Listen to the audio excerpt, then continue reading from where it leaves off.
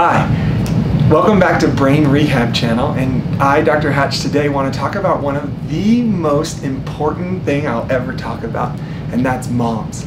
And I'm coming from someone who's not only had one mom, my first mom passed away when I was young, my second mom passed away, so mothers are my favorite topic of all. So yes, I'm a mama's boy through and through. But what I want to talk about is I've now been married 11 years, and I've watched how a brain changes in my spouse as we see different deliveries and different babies and different growths.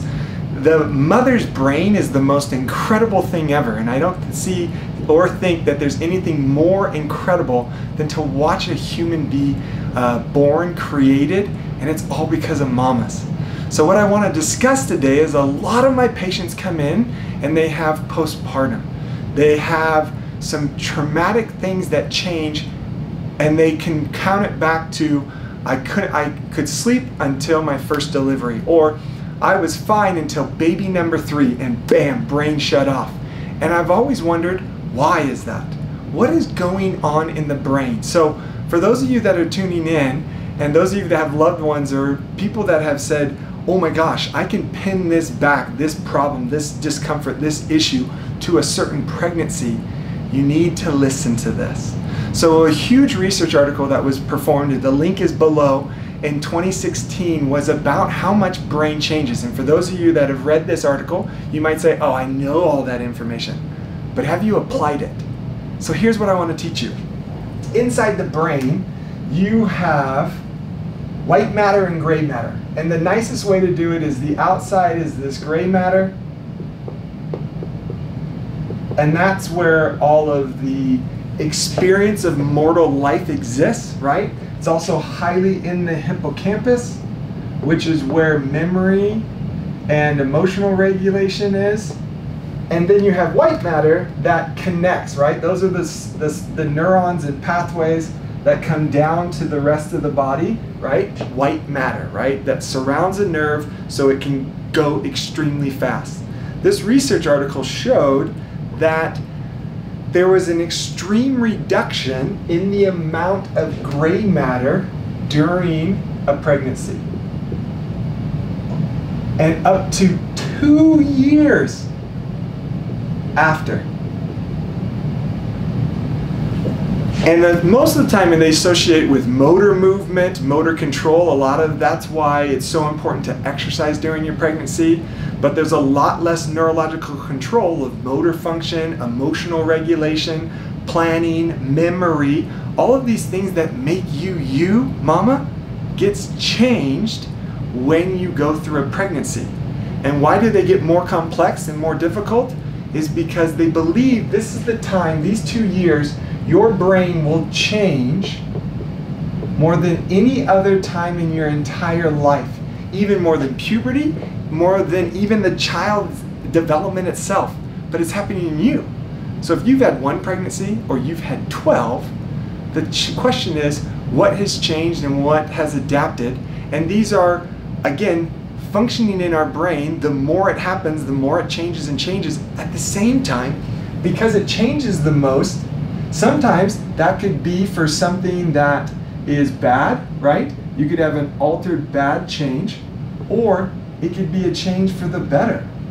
So those young moms that are learning and going through these really difficult 9 months or 3 months after, what are you doing during that process to improve the brain function? That's what I want you to think about. That's key number 1. What are you doing during your pregnancy to improve your brain? It's the most plastic. So if you need to change something, if you need to change a behavior, a situation that is bothering you, the best time to do it is during pregnancy. Then the second thing is, as I mentioned earlier, why are you having the problem on the like nothing was wrong until baby number 1, or nothing was wrong until baby number 3? The question is, we know gray matter decreases, right? And we're talking about neuroplasticity.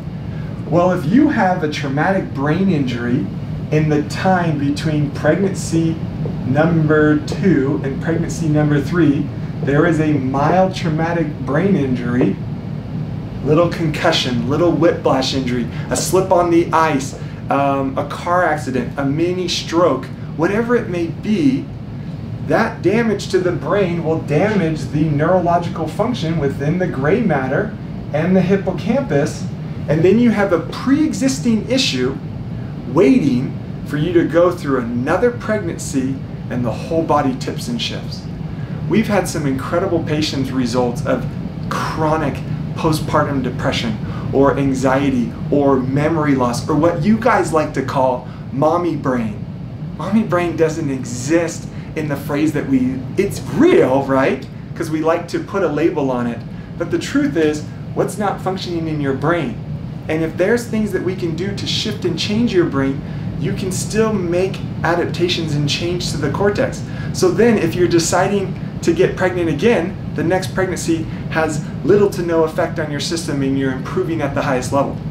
If it's been 20 years since your last pregnancy, your brain can still change, it can still adapt, and there might be something that's going on that caused this disruption that's now again leading you into, when you're getting into postmenopause, and it's now having a drastic effect on your physiology because there was something that happened 20, 30 years ago. Can this happen? Yes, we see it all the time in our clinic. So my question to you, if you've gone the route of every hormone possible, if you tried every diet and everything changed, what are you doing to rehab your brain, specifically your gray matter, post-pregnancy and especially during pregnancy, so you can help your loved ones and your other daughters or granddaughters or friends that could be going through a really emotional postpartum type like experience, or just nothing's ever been the same since that one child. It's not the child, it's how your brain adapted. So tune in, read the article below so you can understand it, but I wanted application. Again, our purpose here is to take an article that exists and how can we apply it, how can we use it, and there are specific brain exercises and things that you can be doing right now to improve your brain. Thank you.